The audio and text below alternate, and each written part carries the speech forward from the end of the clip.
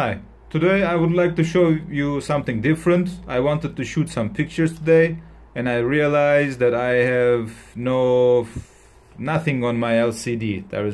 I cannot see anything, and I suspect that the contacts of the LCD are corroded or something similar, but you know, life is full of surprises. We will see. And I would like to warn you about something, and there is a bit of hazard, whatever. There is parts called capacitors inside flashes, and they cause some problems. The first problem is, yeah, you can get electric shock, you can do electric boogie or something, and people won't realize you're getting electric shock, whatever. It's a bit painful.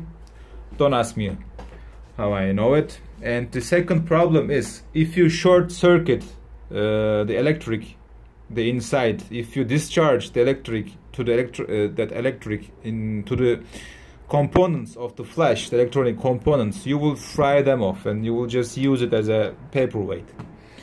And I need to warn you, don't just sue me afterwards. So how do we discharge flashes? It's very easy. We will just use an incandescent, I don't know, it's just how to pronunciate that word, whatever.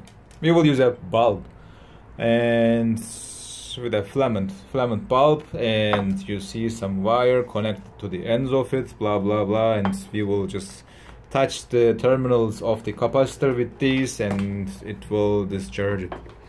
And by the way, I will take it apart, the bottom part, I will take it apart, and it's almost always the same for the most of the flashes. How do you take them apart? The way they assembled and the way you disassemble them are pretty much the same. And how do you discharge this particular flash? It's a Nikon Sb80 DX, and this flash is also similar with Nikon Sb800. They are 99.9 the same flash, except this one cannot do TTL with the new cameras, and the Sb800 can do TTL. So there are two ways to discharge these flashes. One easy way, one safe way, and the way I will use. The safe way needs you to remove this rubber cap, and the reason I will not use it, I don't want to remove it, so because later you need to glue it back. So what you will do, you will remove this cap, and I have a flash which I already lost that one. And what you do after you remove that cap, you tilt the head 90 degrees down, like this, and you see these two holes. That holes will lead you to the terminals of the capacitor. Let me charge my capacitor a bit, and this is enough.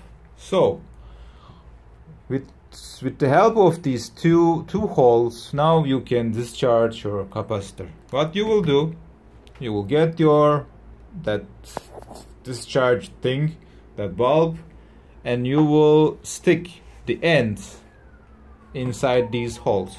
And of course, don't touch the metal, and of course don't short circuit them. And while you discharge, there can be a small spark. That's very normal. Don't get scared, but you will. I got scared.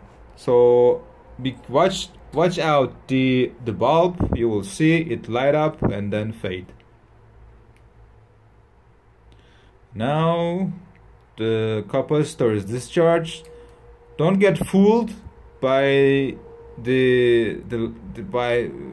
because the bulb is not emitting any more light.